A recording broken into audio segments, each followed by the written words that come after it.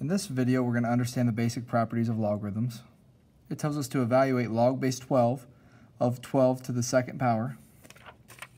If we look at our log laws, we can see that we have an exponent.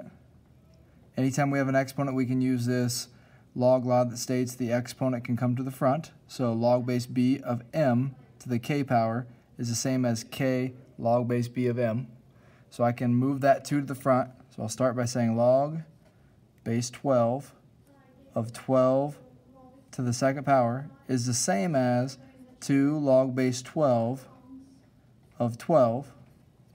And then I can look at this cancellation law that says log base b of b is equal to 1. So I have log base 12 of 12, which is the same as b of b. So I end up with 2 times 1, which is 2. So if I use the combination of the cancellation law and this exponent rule here, I think they call it the power rule for logarithms, I can end up canceling this whole logarithm out to a value of 2.